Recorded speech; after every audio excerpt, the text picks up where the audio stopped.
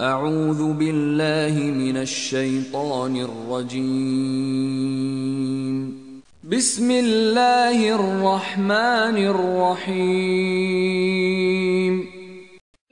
So the earthquake seized them, and they became within their home, corpses fallen prone.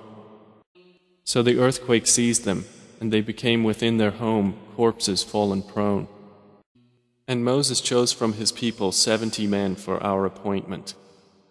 And when the earthquake seized them, he said, "My Lord, if you had willed, you could have destroyed them before and me as well.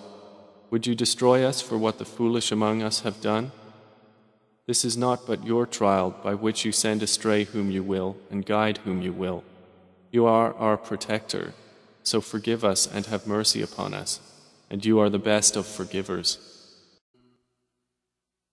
And mention when we raised the mountain above them, as if it was a dark cloud, and they were certain that it would fall upon them. And Allah said, "Take what we have given you with determination, and remember what is in it, that you might fear Allah."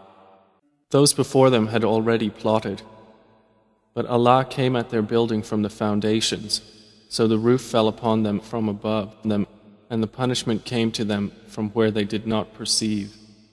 Do not walk upon the earth exultantly.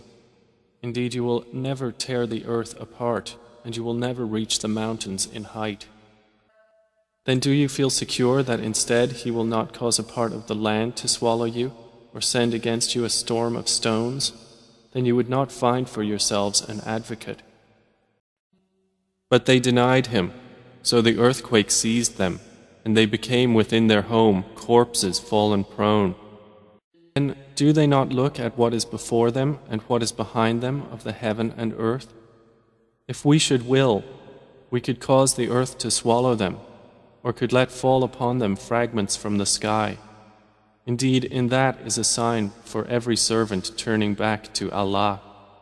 Do you feel secure that He who holds authority in the heaven would not cause the earth to swallow you and suddenly it would sway? So as for Thamud, they were destroyed by the overpowering blast, and the earth is shaken with its final earthquake.